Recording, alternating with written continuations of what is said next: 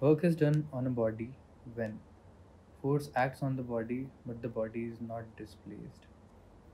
We want work done, so displacement cannot be zero. So in this case, no work done. Force does not act on the body but it is displaced. Again, due to no force, there is no work done. Force acts on the body in a direction perpendicular to the direction. Again, as perpendicular, no work. Force acts on a body and the body is either displaced in the direction or opposite to the direction of the force. This is a case where definitely some work is done, be it positive or negative.